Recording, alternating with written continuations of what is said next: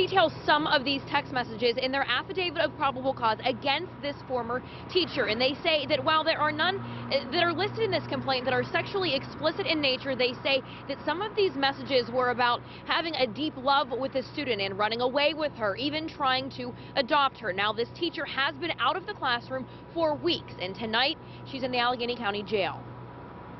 Can you please tell me why? I'll explain to you. 28-year-old Geraldine Alcorn asked police why she was being taken into custody.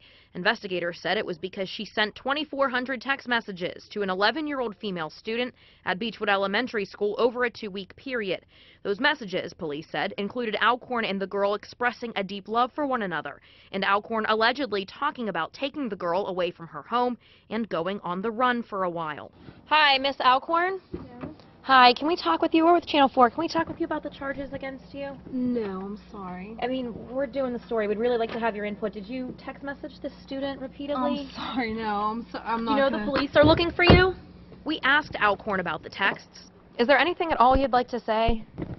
Can you just explain what was going on? Why these text messages were happening? Were you in love with this student? It said there was a deep love. Can you just elaborate on what was happening?